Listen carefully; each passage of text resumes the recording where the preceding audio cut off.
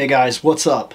We've talked about this before. Space is the biggest killer in terms of designing a room like this, in terms of getting all your stuff, in terms of doing what you want to do. And it just so happens that that's what this video is going to be about. This video is going to talk about space again, because it is the never-ending topic for situations in terms of collecting. So let's get down to it.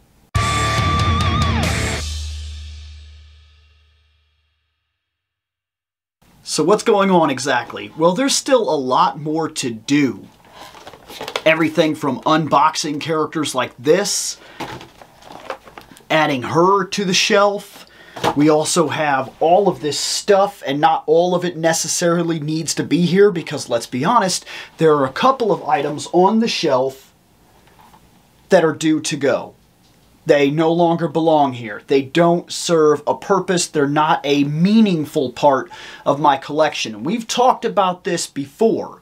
When I collect, when anybody collects, my personal opinion, when anybody collects, the collection should mean something to them. Every piece should be an important part of your personality or your interest in some way that pushes you forward in terms of the collection. And just like we change all the time, the collection is due to change all the time. There are multiple shelves here. Everything from an anime shelf to Marvel shelves to comic book things to random assortments to video games. And not every single item has earned its keep necessarily. Case in point. Check right here. This is the anime shelf, and not all of it necessarily deserves to stay. Two items in particular are ready to go. What two items in particular? Well, that would be these. It's time for them to go. I got into Fate Stay Night back a couple of years ago.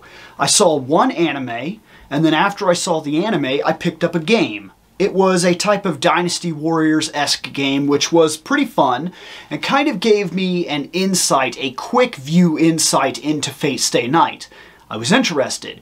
Interested enough that the next anime con I went to, I talked to a couple of fans.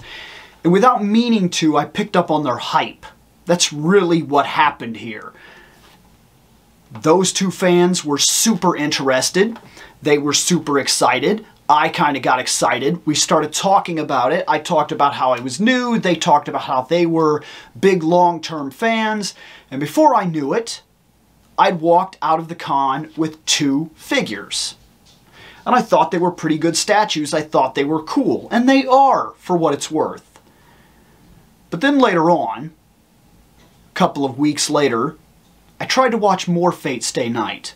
And while I don't hate it, it's a little too confusing necessarily for me. It's fast and loose with its continuity, and it's all over the place, and I don't necessarily know where the story is going at that time. And I started realizing that I wasn't following a narrative that I necessarily enjoyed. So, turns out, I wasn't as big a fan as I thought. Understandable. And I also started to notice that some of the games, which from what I understand, that's where they started, was these narrative games, they were interesting, to say the least.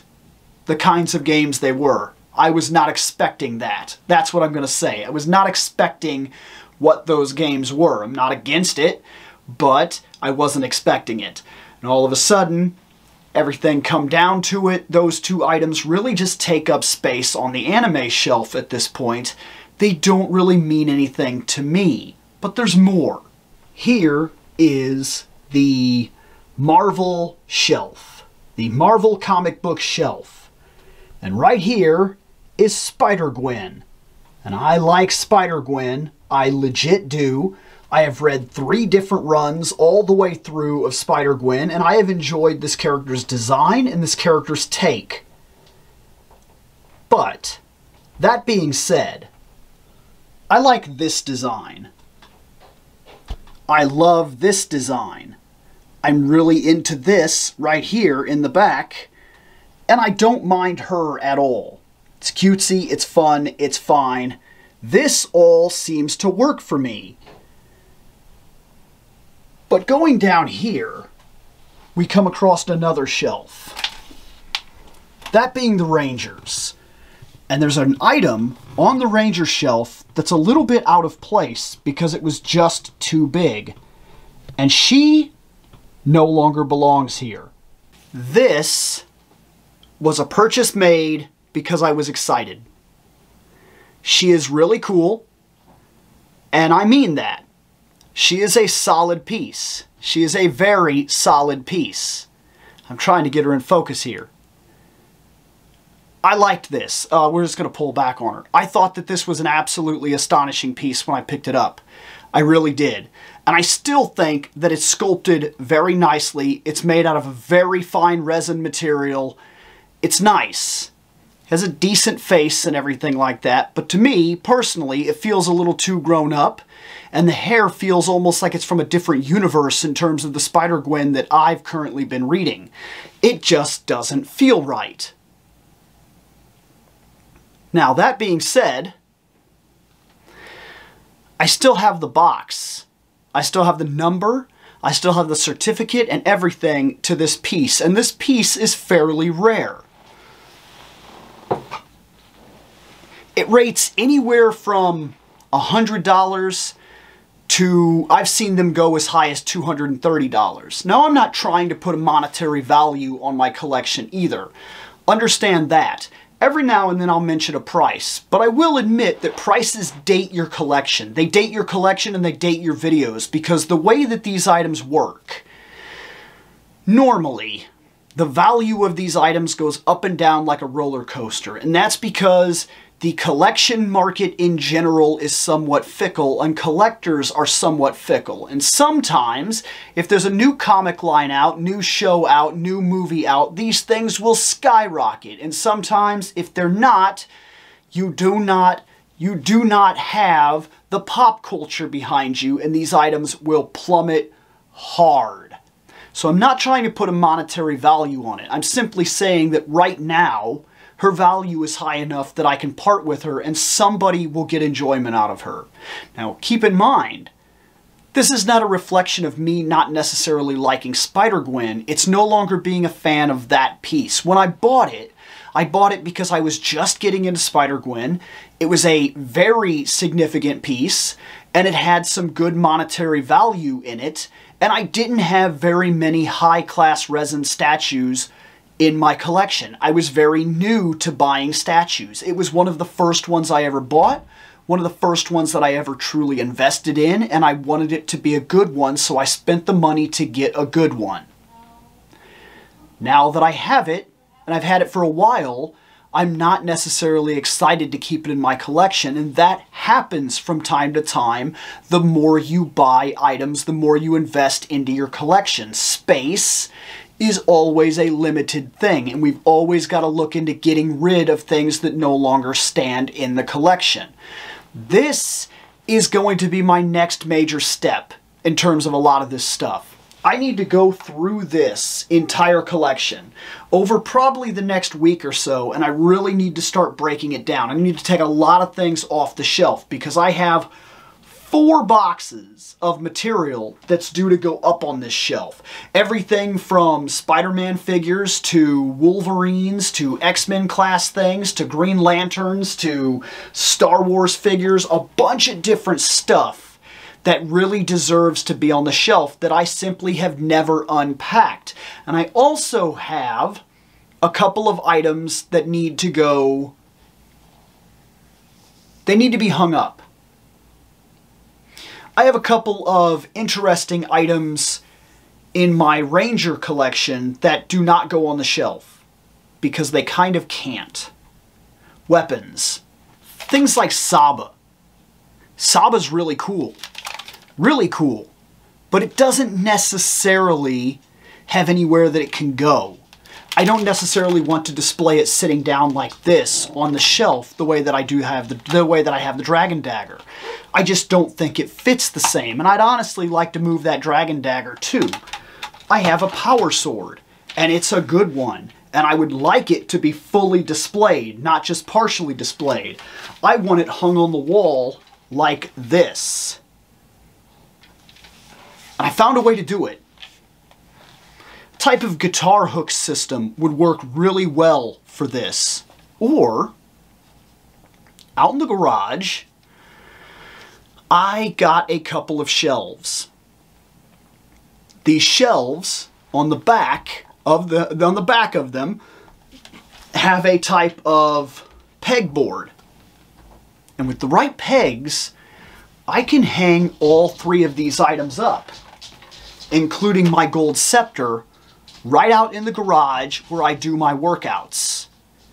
And what better place to have this stuff displayed, this iconic Ranger gear, when the fact that that's where I work out, that's where I'm getting myself back in shape. And in terms of getting myself back in shape, in terms of taking care of myself, it's good to have inspiration. Isn't that pretty decent inspiration? It's not a bad idea to have some of that stuff out there. And it's also not a bad idea out in that area, since we're going to make that a secondary recording studio where we can all have a little more space and I can finally dedicate this entire room to my collection at large. If I'm going to do that,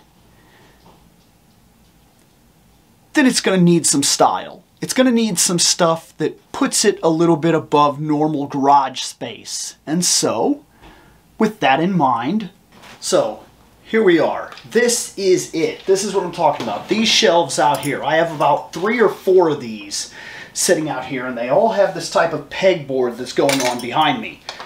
So my guess is that if I'm right, I should be able to put that here, just like that. Probably go about 4 over. Probably like that. And if I'm lucky, and I did not measure it out right, you can see that. So let's try this again. Let's move it down.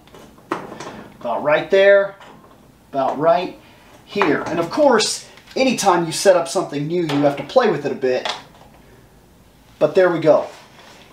If I do this right, every single one of these items I can get onto a shelf like this and have them displayed out in the open like this. And if I want to, if I really want to mess with it, I could put the pegs low enough and put 2 pegs up here for support, and I could get the sword to sit upright. But I think I could also get it, if I messed around with it enough, to get it to sit long ways on there with the proper pegs.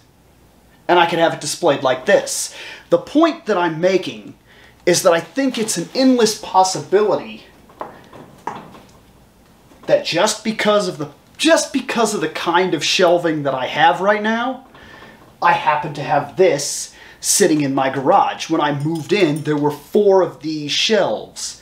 And for the longest time, I've made no real use of them because all of my tools and things of that nature are in toolboxes and things, and they're inside my utility room, not in my garage. My garage is primarily used for my boxing and things of that nature. It's where I keep my heavy bag and my weights and things of that nature that have been out here in the garage. And if I'm going to bring the soundboard out here, and we're going to turn it into a small little makeshift studio where the show, the bigger show, because I'm on Fandom night. Most of the people that have been on this channel long enough know that I do a lot of stuff with Fandom night. We film in person. We film with the soundboard and all the equipment. It'd be nice to be out here, spread out, sit back, and do the show. That's our intention, is to move the show out here. If I'm doing that, part of my collection is going to end up out here as well. And I think that this is the way to display the weapons. Just a small collection update. That's all this video was to say, hey, space is always messing with you and you've always got to reevaluate your collection, bring things into the collection and bring things out of the collection. Now the next video, we'll be back to unboxing things because I have a lot of stuff that has to go up on the shelf. And at some point, we're also going to go through the boxes, the 4 boxes I've been talking about, and start breaking down some of that collection. And we have other things coming up as well. We need to go through the Nintendo collection. We need to go through the Super Nintendo collection, the Sega Genesis collection, all the old games that I still have, and kind of talk about what stays, what goes, what's important, what's not important. It's all coming on this show in due time. I'm very interested for where this continues to take us because, well, I love collecting. That's true. And ever since I started moving the show in a direction where I can just talk about the collection and the stuff that I want to talk about, I've been much happier doing this show, and I think that it's shown. I really do. So stick with me. We got a lot more stuff to cover. We get out of here.